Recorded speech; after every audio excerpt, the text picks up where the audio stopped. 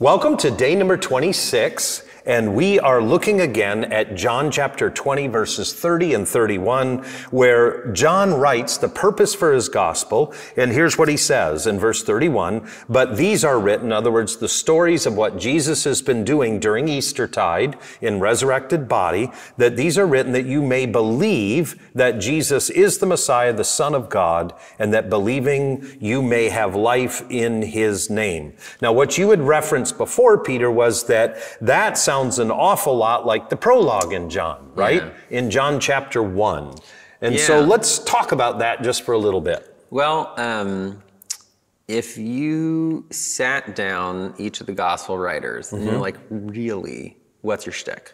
Right. Matthew, Mark, and Luke would say, well, I wrote a story about Jesus coming to bring the kingdom of God. Yes. And John That's would go, the core message. Right. And John would go, I wrote a story about Jesus coming to bring everlasting life.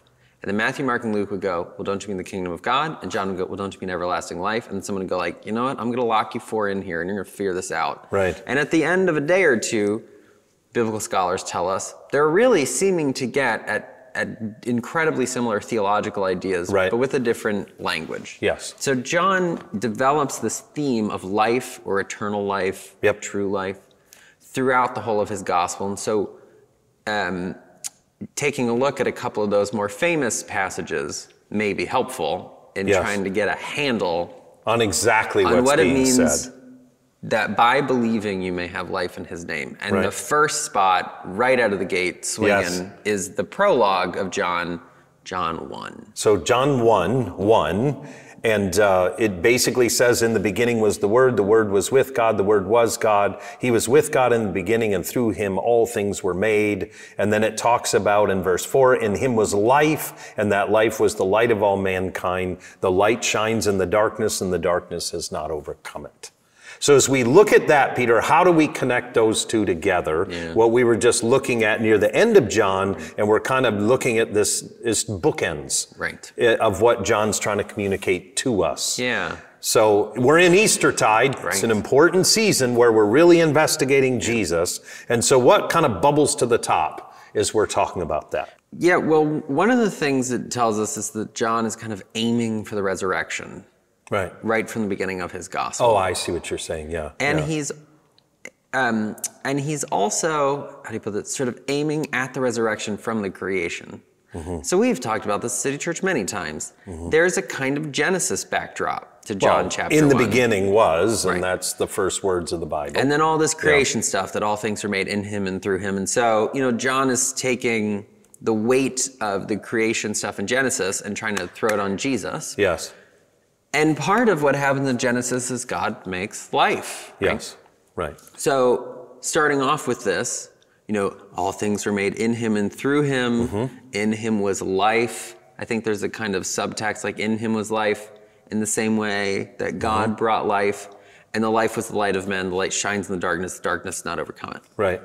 But he's also looking forward to the resurrection event, where I think John would say, well, through his whole life, through his whole career, in Jesus was life.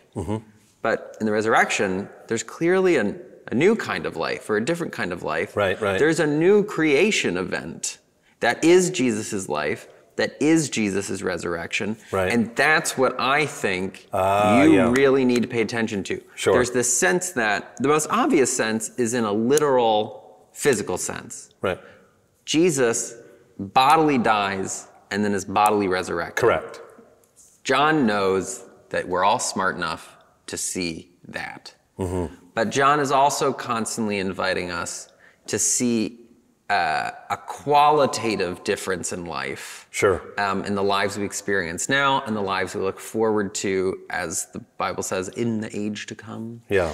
And so that's where I think some of the faith thing comes in. Yeah. Let's take a look at John 3:16 to kind of give us a sense of that. And I think it's worth us mentioning this verse because it is so quoted. And John 3:16 says, "For God so loved the world that he gave his one and only Son, that whoever believes in him shall not perish, but have eternal life." Yeah. And Peter, a lot of times when we think about, okay, Jesus' death, burial, and resurrection, we look at that as very historical. And then it says here that we shall have eternal life, shall not perish, but have eternal life. And it almost looks like, well, Jesus' resurrection, historical, and eternal life is there, right? Yeah. It's on the other side of this life. So there's life, there's Jesus' death, burial, resurrection, there's life, and then there's eternal life. And yet what we believe is, in Jesus, that eternal life is now here now. Yeah. Right? Well, there's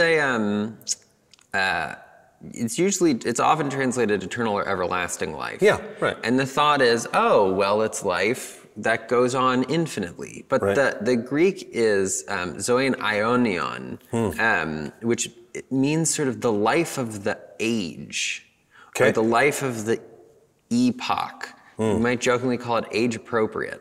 Right. And the whole point is really like, well, there's this sense in the New Testament that there is an age or a time or a reign or a rule of God that's breaking into the world. Right. And in the future, it's going to be everything. Yep. But right now, it's in conflict with the difficulty and brokenness and fallenness of the world as it is. Right.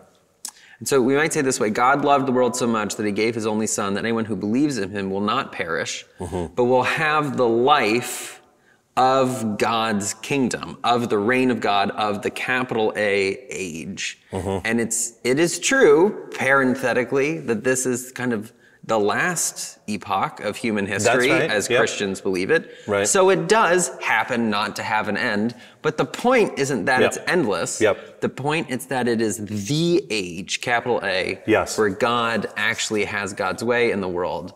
And the resurrection is kind of like the first burst of that into the physical world. And so in Jesus was life. And Jesus was the life that is the life that comes from God's way of orchestrating and ruling and ordering the world. And we call that the kingdom of God. We call it the kingdom of God, and that's what the synoptics would call it, this everlasting life. Everlasting life is kind of what life is like in the kingdom of God. And then we see that kind of come literally out of a tomb in the resurrection. Right. So as we close out our thought about the purpose for the gospel, is that both with John 3:16 and then here in John 20, it says, believing you may have life in his name.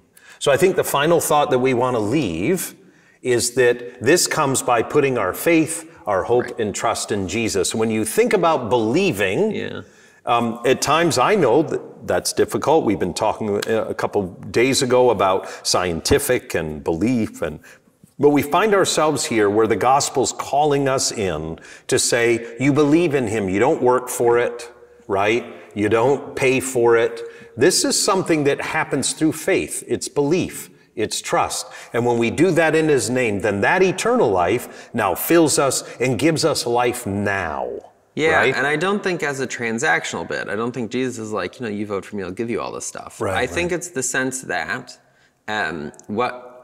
faith for the gospel of John Pistis is this, it's this like life orientation. Like it's not just kind of assent intellectually to some doctrinal claims. Oh, right. It doesn't. There's a spiritual life here. Well, it involves every part of you, because I think the New Testament has a sense that human lives move in a direction, or they're oriented somewhere, or there, right? And so Jesus is saying, you get the life that comes from me when you orient yourself at me, not as a kind of transaction, but as a matter of fact. So for instance, we could think of it this way: if you really believe in Jesus, then you would believe that what Jesus tells you should do with your life is what you should do with your life. That's right. That's easy to, right? That makes a good amount of, so if I really trust Jesus and Jesus says, move here, do this, like, says kind of births a dream, as some people have experienced, come to Jesus, like, I discover I want to do this thing instead. Right. Well, that is the eternal life breaking into this moment, and it's really easy to see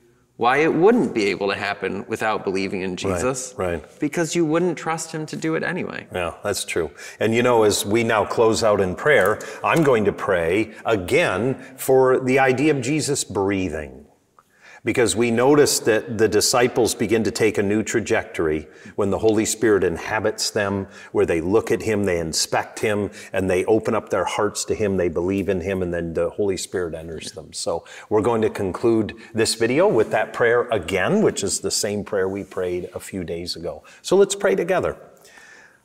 Well, Jesus, thank you for who you are to us. Thank you for your incredible love for us. Heavenly Father, we thank you for sending Christ into this world. And it's now in this moment again that we ask that all of us, if we have not done it up until this point, every woman and man, that we would now take the opportunity to pray and to believe in Jesus' name and all that that means. So Jesus, in this moment, we invite you through faith to touch the hearts and lives of women and men. Lord, we also ask that you would breathe on each one that turns their faith to you and trusts in you and puts their hope in you. And Lord, in that we pray that eternal life would invest itself in us now. Lord, we pray for this and we believe for this in Jesus' name. Amen and amen. Well, God bless you, and we look forward to seeing you at tomorrow's video.